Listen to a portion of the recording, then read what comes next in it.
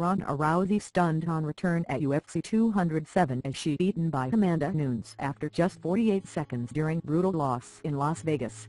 Ronda Rousey's long-awaited UFC comeback didn't even last a minute.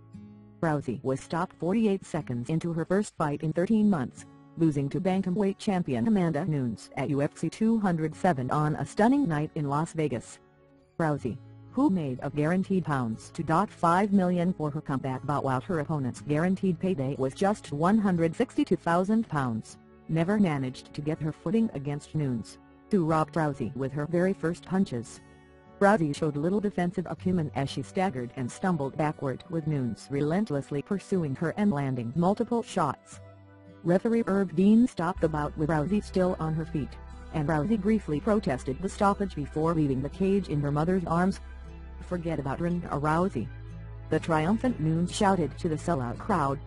"She's going to go do movies. Forget about her. She has a lot of money already."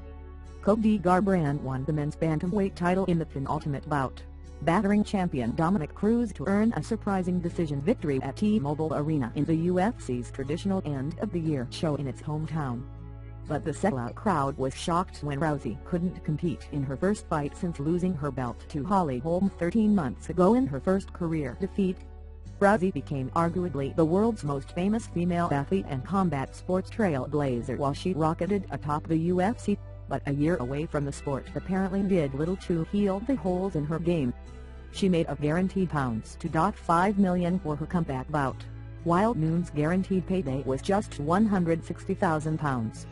Rousey nearly vanished from public view after her first loss, taking time away from the gym and attending to her acting career. After the bantamweight belt changed hands 2 more times in her absence, Rousey agreed to return for a shot at reclaiming her title. The UFC also was sold during her absence to WMBIMG, the entertainment conglomerate that also represents Rousey's career. "I knew I was going to beat Rousey," Nunes said. "I'm the best on the planet.